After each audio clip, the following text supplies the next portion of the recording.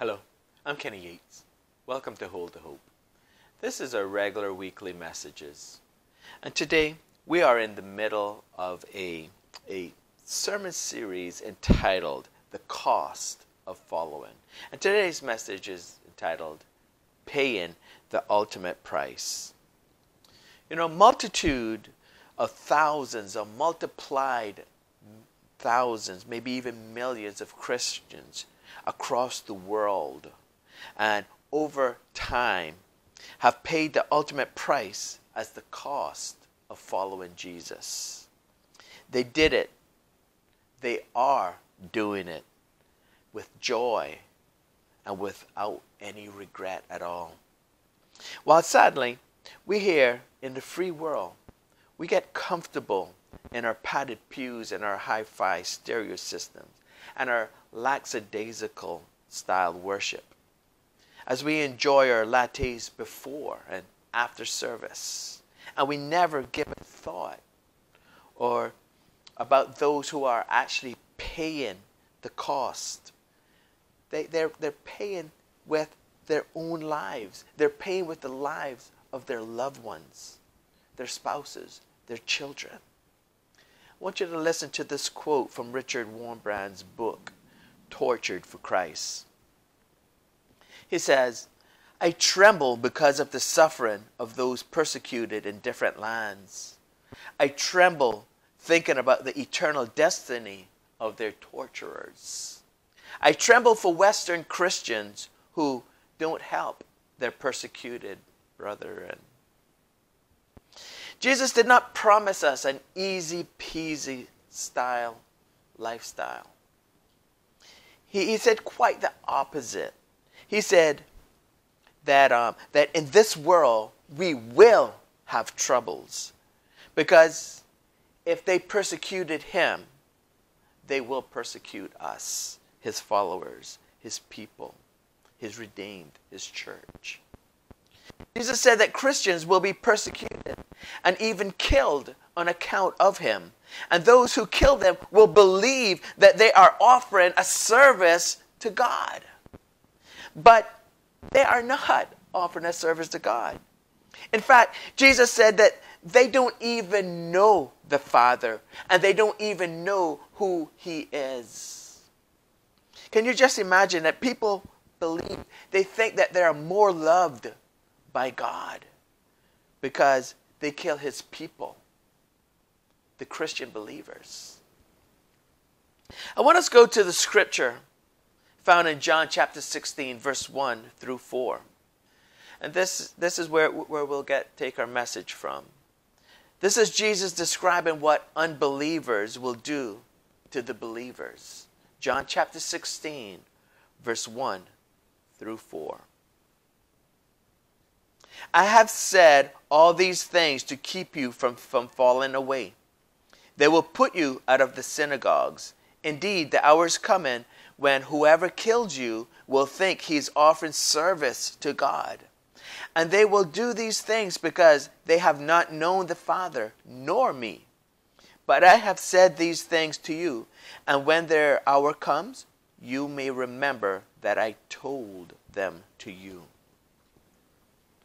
There are hundreds, the thousands, the millions.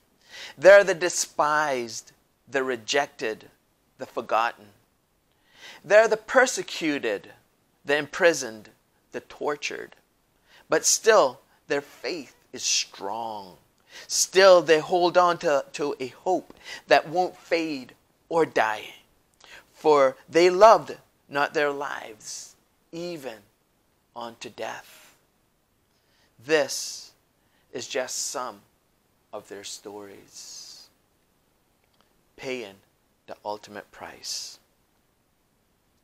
Every one of Jesus' apostles, with the exception of John, were all martyred for their belief in the risen Savior. A lot of the first century Christians, the believers who either knew Jesus firsthand and knew that he was crucified and rose again on the third day, or were converted by someone who witnessed the whole thing, were either severely persecuted or were martyred. Starting with Jesus himself, who was crucified to pay the price of sin for the whole world. He paid the price of sin for those who persecuted him, who tortured him, and who put him to death. He was persecuted by the religious leaders of his day, and they executed him on false charges. Pilate said, "We find no sin in him." Herod found no sin in him. Indeed, even Satan, when he came, he found nothing in him. He found no guile in Jesus. You could say that Jesus died a martyr's death. Why? Because this is what the Webster's New World Dictionary and Thesaurus defines a martyr as. 1. Any of those people who choose to suffer or die rather than give up their faith or principles. Jesus came to this world to die for you and for me. For all, anyone, whomsoever thou wilt, let him come. Jesus chose to die. No one took his life. He willingly laid it down for the whole world. He believed, in fact, he knew there was no other way for mankind to be saved except by his own sacrifice. Number 2, we're still describing what a martyr is. Any person tortured or killed because of his or her beliefs. Again, Jesus chose to suffer for us. By his stripes, we are healed. And the third one, to put to death or torture for adherence to a belief. And again, Jesus was put to death for sins he himself did not commit. Jesus believed, in fact, he knew he was the only Son of God, the only begotten Son of God, the Redeemer who was sent to this old world to pay the price for sin. He suffered and died that we might live. He was raised again to life on the third day, and that sealed our promise of sonship and eternal life. Because he lives, we too shall live. Stephen, the first recorded martyr in the New Testament after Jesus, was dragged out of the city and stoned because of his belief in Jesus, a risen Savior. James, the brother of John, was martyred next. According to Clemens Alexandrinus, his accuser, the one who brought charges against him, he was so overcome with James' extraordinary courage and his undauntedness, even in the face of death. He had courage, and he was willing to die for his faith.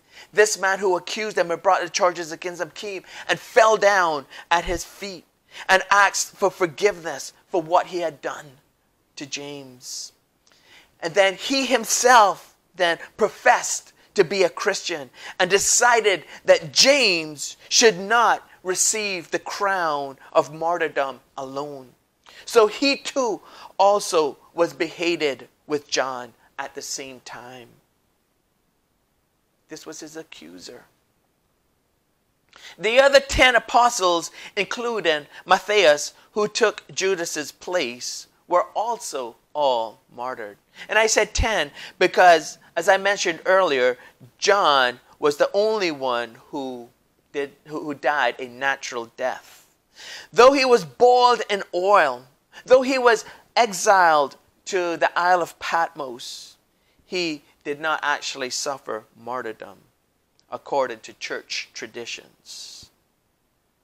The first persecution broke out under Nero, who declared that he wished to see the ruin of all things before he died.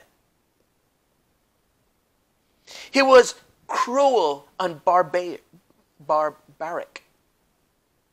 He devised cruel and inhumane punishments for the Christians to fulfill his lust for vicious brutality and in hopes that he would put an end to Christianity.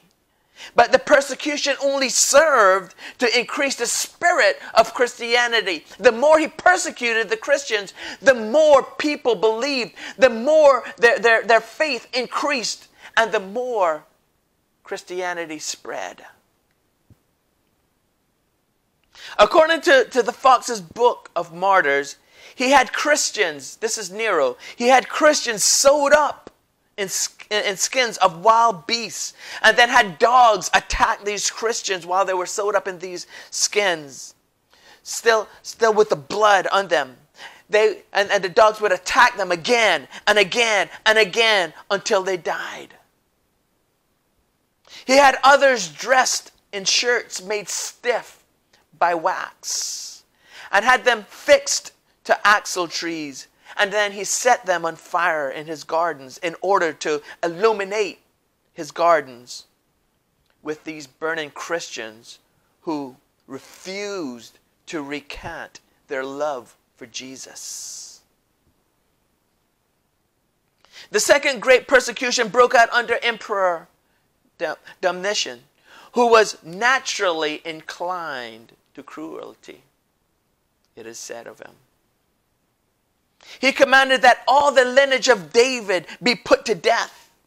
And a law was made that no Christian, once brought before the tribunal, should be exempt from punishment without renouncing his religion. You had to renounce Jesus. There was no other way.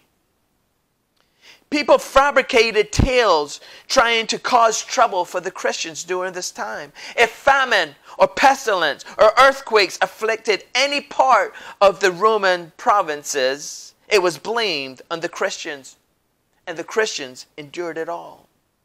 Informers, for the sake of gain, had innocent people tried and convicted. They got paid for it. When any Christians were brought before the magistrate, a test oath was proposed. If they refused to take it, death was pronounced against them, and they confessed themselves Christians, the same sentence, that same death sentence, was carried out. Polycarp. You know Polycarp? A disciple of John the Beloved. He was apprehended and sentenced to death. The proconsul urged Polycarp, and I quote, "Swear I will release thee, reproach Christ," end of quote. But Polycarp, and I love this answer. This is a beautiful answer. This is his answer, and I quote, 86 years have I served him, and he never once wronged me. How then shall I blaspheme my king who hath saved me?" End of quote. So because he would not denounce Christ, because he would not renounce his Christianity, his beliefs, his love, they tied Polycarp to a stake, and they placed wood all around him, and they set it on fire. And it is said that the flames encircled his body like an arch, and the flames did not touch his body. So the executioner, when he saw this, he ordered the executioner to pierce him with a sword. And so much blood flowed out of Polycarp that it extinguished the fire. He died a martyr's death. Other Christians were put to death by being stretched and pressed to death by heavy weights. What they would do, they would stretch them out, and then they would take these really heavy weights and they would lay them on top of the Christians. And they would put more and more until their bodies was crushed by these heavy weights. Others had their brains dashed out by clubs. Whole families, including the mother, were beheaded with the same sword. They killed husband, wife, and children, all with the same sword, all sharing the same blood. Some were thrown to their deaths from great heights, while others were burned alive, boiled, or had red-hot brass plates placed upon the tenderest parts of their bodies. Pregnant women were murdered. One pregnant woman in particular was stabbed while on the delivery table with a knife. And when she tried to run away, they chased her down, and they caught her in a corn loft. And they threw her off from that great height into the street. And when she hit, the child came out. They ran over, got the child, stabbed the child, and threw the child into the river.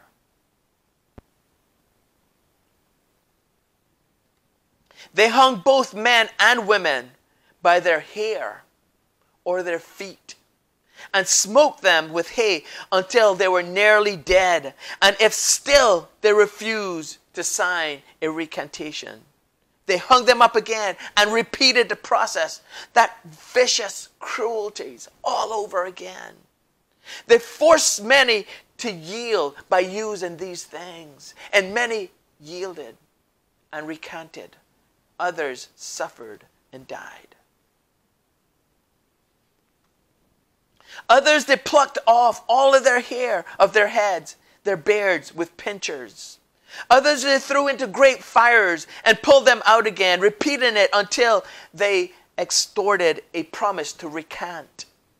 Some they stripped naked, and after offering them the most infamous insults, according to the Martyrs book of Fox's Book of Martyrs, they stuck them with pins from head to toe and lanced them with penknives, and sometimes with red-hot pincers. They dragged them by the nose until they promised to turn away from their beliefs, turn away from Jesus. Sometimes they tied fathers and husbands while they ravished their wives and their daughters before their eyes. They made them watch. Multitudes they imprisoned in the most repulsive and disgusting dungeons, where they were tormented in secret so that nobody even knew the extremity of the tortures that went on in secret. Their wives and their children they shut up in monasteries.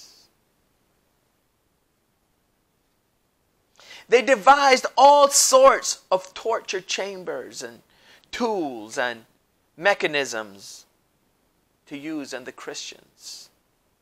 You may recognize some of these names, but they're all associated with these torture mechanisms. The first one is the Roman candle. I'm sure you heard of the Roman candle. We have it at fireworks. The Roman candles was this. They took Christians and they soaked them in oil, or they soak them in wax or some other flammable substance, and then they set them ablaze for the amusement of Emperor Nero. The Roman candle. Or here's one. The Iron Maiden. The Iron Maiden was a human-sized box fitted with interior spikes used in medieval times to torture Christians. The tortured victims were forced inside, and the door was shut, driving these spikes into the eyes and different vital parts or vital organs in their bodies. The spikes were just long enough and placed strategically enough to pierce the body, but not to cause instant death. Instead, the victim would bleed out over time and with excruciating pain. Can you just imagine spikes being driven into your eyes, into your lungs, into your kidneys, your liver, your private parts, and just left there. Filleting. Filleting was the removal of the victim's skin, exposing nerves and blood vessels, leaving the tortured soul in excruciating and immense pain. The Russians had a version of this Iron Maiden. And this is how Wurmbrand described it. He said, "We Christians were sometimes forced to stand inside boxes, wooden boxes, only slightly larger than we were. This left no room to move.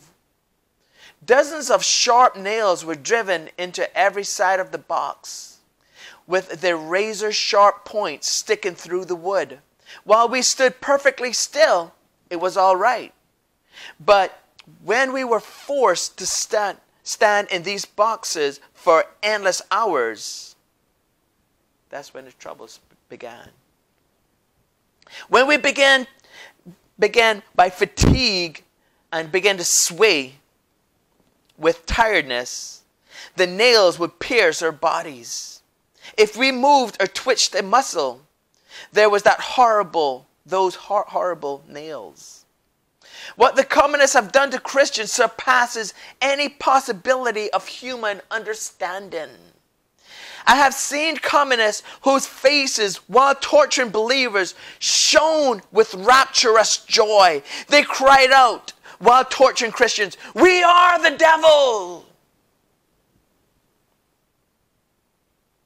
This was the reality of thousands of Christians then. This is the reality of thousands of Christians now. Christians in communist and Islamic and other non-Christian countries know that when they accept Jesus, they will probably have to pay for it with their own lives. They know that for them, paying the ultimate price is a reality. Yet they pay it because it is worth the price. Handcuffs with sharp nails were placed on their wrists that if they stood perfectly still, they were okay. But in the bitterly cold cells that these Christians were held in, their bodies began to tremble from the cold, tearing their wrists to shreds.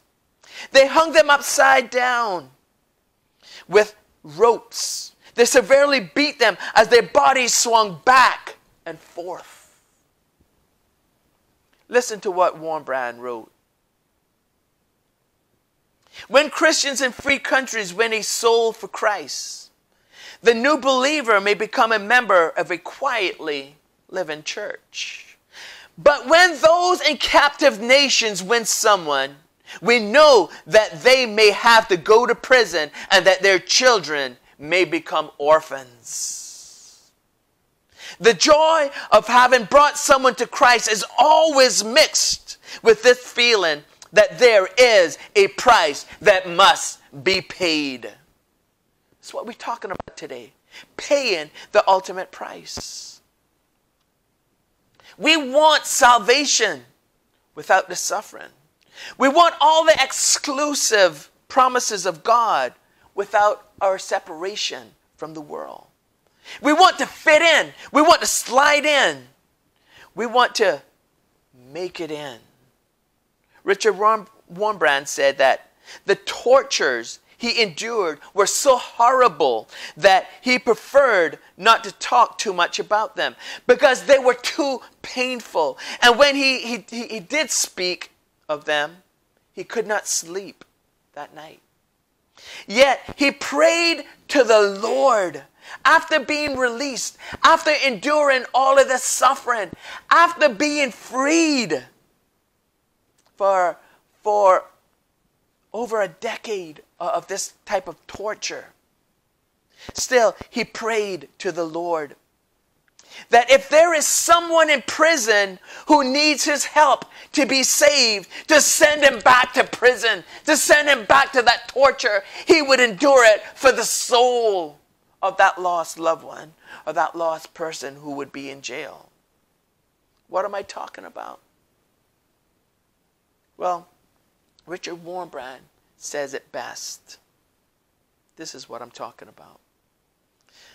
He says, and I quote, "Thus, the underground church worked not only in the secret meetings and clandestine activities, but boldly in the open, proclaiming the gospel on the communist streets and the communist leaders.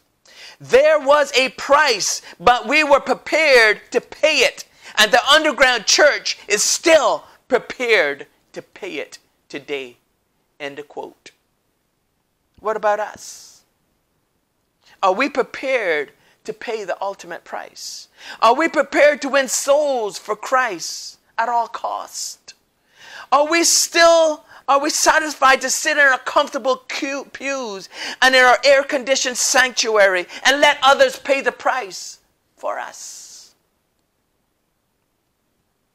As I said, they know the moment that they accept Jesus as Lord and Savior, they are a target, and there will be a price to pay. But they continue to believe. They continue to encourage one another. They continue to win souls for Jesus. As Richard Wurmbrand said, there was a price to be paid, but we were prepared to pay it. And the underground church is still prepared to pay it. I want you to understand that it is strictly forbidden to preach to other prisoners in communist Romania, as it is still today strictly forbidden to preach Jesus in communist countries and non-Christian countries. Richard Wurmbrand said, "It was understood that whoever was caught doing this, preaching, received a severe beating. A number of us decided to pay the price for the privilege of preaching. The privilege of preaching. So we accepted their terms, and this was their terms." He said, "It was a deal. We preached, and they beat us. We were happy preaching, and they were happy beating us. So everyone was happy." He said the following scene happened more times than he could remember. A brother was preaching to other prisoners when guards would burst in suddenly and surprise him halfway through a phrase. They would haul him down the corridor to their beating room. After what seemed like an endless beating, they would bring him back, throw his bruised and bloody body into the cell, throwing him on the floor, and then he would slowly pick his bruised and battered body up from off the floor. He would dust himself off. He would straighten out his clothes, and he would say, "So, brethren, where did I leave off before I was interrupted?" And he continued the gospel message. They will not be silenced. They would not be silenced. This is the kind of things that they endured and are enduring for the sake of the gospel and for the sake of lost souls. A price had to be paid. I want to tell you one last story before I close, if that's okay. Story told by Richard Wurmbrand. He said, a pastor by the name of Florescu was tortured with red-hot iron pokers and with knives. He was beaten very badly. Then starving rats were driven into his cell through a large pipe. He could not sleep because he had to defend himself all the time. If he rested for just a moment, the rats would attack him. He was forced to stand 2 weeks, day and night. The communists wished to compel him to bring his brothers or to betray his brothers, but he refused. He resisted steadfastly. He would not betray his brethren. Eventually, they went and they got this man's 14-year-old son. And they brought this 14-year-old boy to the prison. And right in front of his father, they began to whip the boy, saying that they would continue to beat him until the pastor said what they wished him to say. They beat the boy so badly that it drove the poor man half mad. He bore it for as long as he could. Then he cried out to his son, and I quote, "Alexander, I must say what they want. I can't bear your beating anymore." The son answered, this is what the son said, "Father, don't do me the injustice of having a traitor as a parent. Withstand. If they kill me, I will die with the words, 'Jesus and my fatherland.'" The communists, hearing that, enraged them, and they fell upon this child, and they beat him so severely that his blood was splattered all over the walls, all over the cell. They beat him to death. But that 14-year-old boy died praising God. Richard Wurmbrand says that our dear brother Florescu was never the same after seeing that. And who would? It was a price that they had to pay. And they paid it for the love of Jesus. Their reward is great. Because this is indeed paying the ultimate price twice over.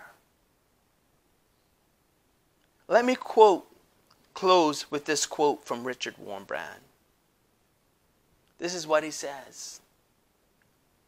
He says, "Don't just say that this is ugly and immoral. Of course it is. But ask yourself if it is not also your sin that such tragedies occur, that such Christian families are left alone and are not helped by you who are free.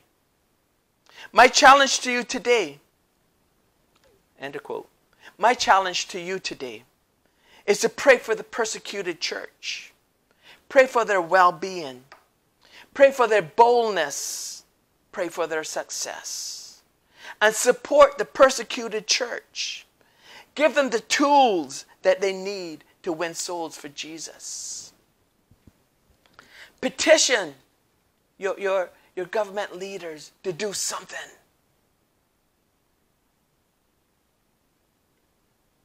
I want to ask you this question. Do you know Jesus as Lord and Savior? Do you know the one who died for you, who was beaten for you, who was nailed to the cross for you, who paid the ultimate price for your soul? Do you know him? He's stretching out his hands to you today. He's stretching out his hands to you every day. He's saying, "Oh sinner, come home because I love you. I died for you. I love you this much." If you don't know Jesus as Lord and Savior, you can.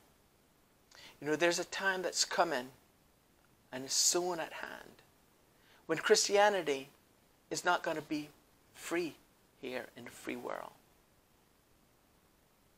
We're fighting, desperately fighting to have Christ stomped out, to have Christianity stomped out. We can't mention his name in schools. We can't take Bibles to schools. It's frowned on. Do you know him? Do you know him before it's too late? Would you accept him today? Pray this prayer with me. Our Heavenly Father, thank you for sending Jesus, your Son. Thank you for dying on the cross, Lord Jesus. I accept your sacrifice.